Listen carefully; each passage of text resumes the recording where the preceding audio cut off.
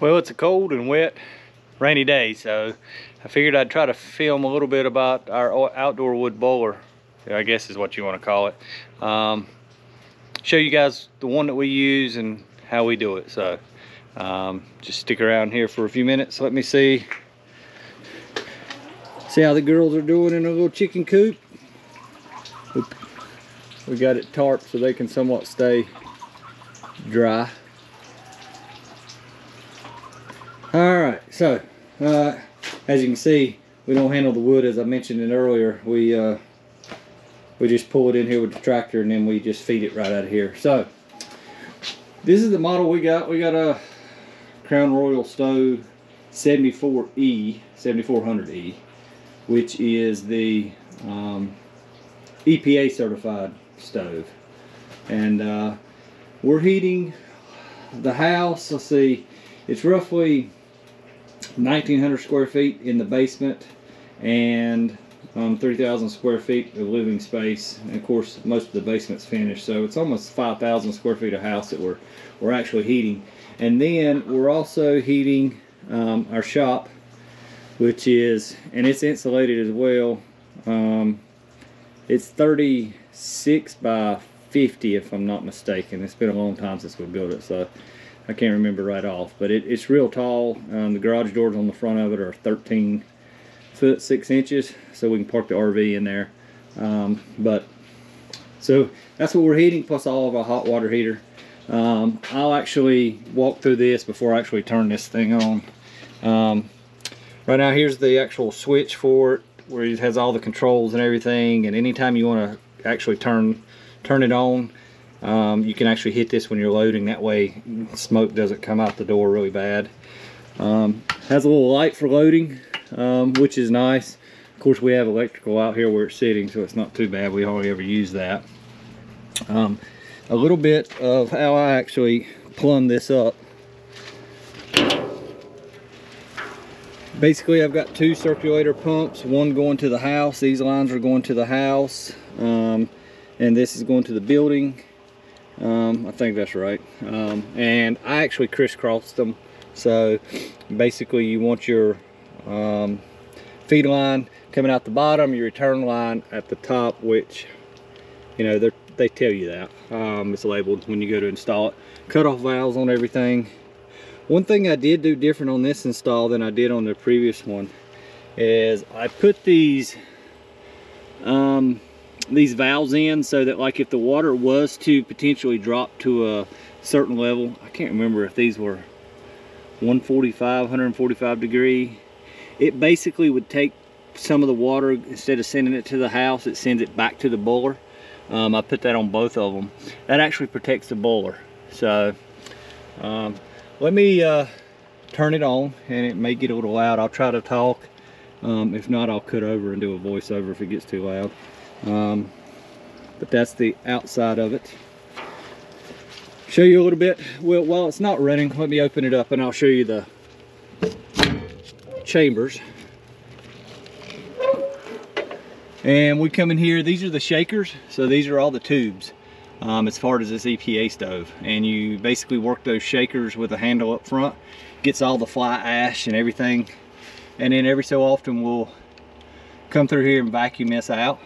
There's not a lot. I mean, honestly, it doesn't accumulate a lot, so I don't know, once a month or something we might come in here and do it. And of course the fan. Let me shut this back up and lock it, and I'll see if I can get this started. Let it run for a minute, and that way you can actually see it going.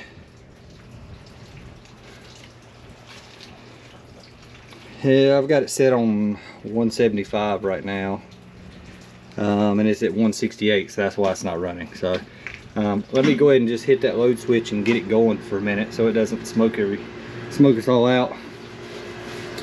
And I will try to show you a little bit on this bottom portion of how the fire actually burns down through a nozzle. And it's kind of like a forge. So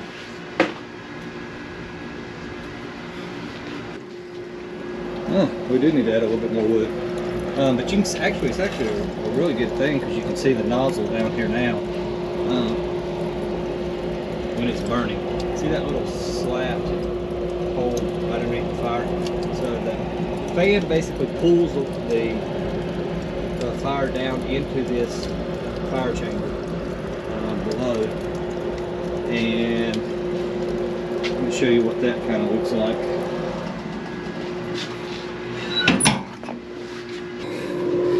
See if I can get a picture of this.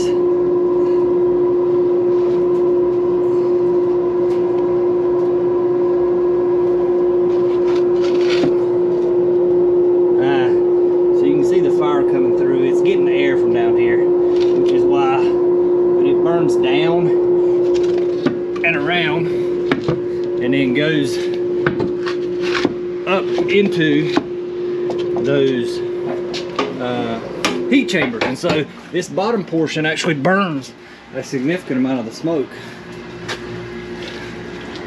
And you can see what's come out the top. It's really steam. It's not really smoke. I mean, it burns a lot of the smoke up. So, and that's why it's an EPA stove.